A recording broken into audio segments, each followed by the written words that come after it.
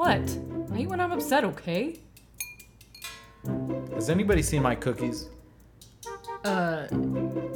Nope. Gotta go. Oh, hello, green contacts. I didn't see you there. Using a thin brush and white body paint, outline the outside area of your eye where the panda's eye is going to be. This is just a basic guideline, so it doesn't have to be perfect. It's almost like a pear or potato-like shape. Yeah, do that on both sides. I'm actually using a reference of Poe to help me figure out where the lines are going to be exactly. So go ahead and take your thin brush again, draw a line straight across the nose, and a couple curves on the side where his nostrils are going to be, since they're very wide and flat. We want to make sure we get that whole area across our nose and close to the insides of our cheeks. Pull the line all the way down right at the cupid's bow of your lip, or right at your top lip there, and drag one line straight down because he has a little bit of a point right on the bottom of his nose. Since Poe has a very circular face, take a thicker brush with your white paint again and draw as close as you can to a perfect circle all the way around the edges of your own face. To save time and to keep you from seeing brush strokes, I find it easier to use a sponge and just pack on that white there. Just don't fill in the eye area or the nose area.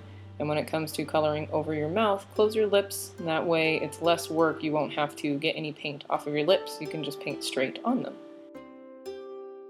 Now we'll switch back to using a thicker brush again so we can fill in the eye areas with black. It will start to turn a little bit gray because you are mixing it with white, but just keep going over it until you have the black that you want. Fill over your eyelids completely and underneath your eyes, and do that on both sides. Oopsies. Yeah, you might want to know what colors I'm using. That might be helpful. So this is the Graftobian brand in Raven Black and White Swan. Really like these. Also by Graftobian. This is the cake liner I like to use for shadowing in jet black. I also think you're some sort of magical ninja that can read upside down. So using that shadow, set it on your eyelids so it doesn't crease. Now taking a thin brush, you're just going to follow those same lines that you first made to outline his nose. So it's a little more crisp and clear, and you can get it ready for coloring the inside black.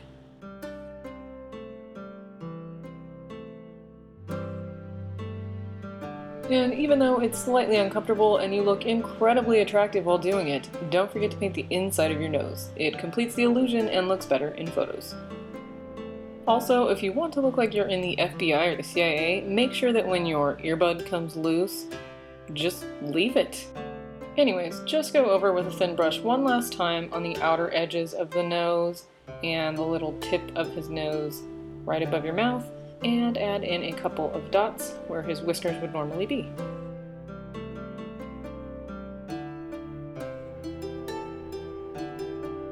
Poe's top lip is black and the bottom, just the outline, is black, and there's a small circular area on his bottom lip that is a little bit reddish, so leave that area open, and I'm again just using body paint. And go ahead and fill in that middle area with the red and just sort of blend it out with your brush. Don't go all the way up so the black doesn't completely cover what you just did. And you can also use your fingers to kind of dab the edges and smooth it out a little bit if you need to.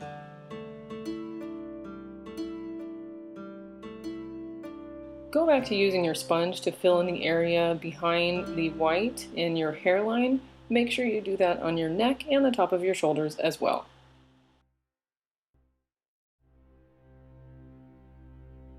Using a small soft angle brush, take that jet black liner again and etch out the nose shape. It's going to go right under his eyes and just curve all the way around his nose on both sides. You can go over it a couple times so that you can see it better in pictures. Poe has a cute little double chin, so we're going to create that using the liner also and making a few lines right next to your own chin. Bring those lines straight up and it'll give the appearance of a thicker chin. He also has very expressive eyebrows, so block those in nice and big, and go ahead and shade a little bit in between and along the outside edges, so once again that it is more visible on camera. Don't forget to color in your own ears black and create a pair for Poe. Alright, here is our final look for Po, the main character in Kung Fu Panda. If you enjoyed this look, please like and subscribe. You can find me at Bagel Queen on Instagram. Thank you so much for watching, and I'll see you next time.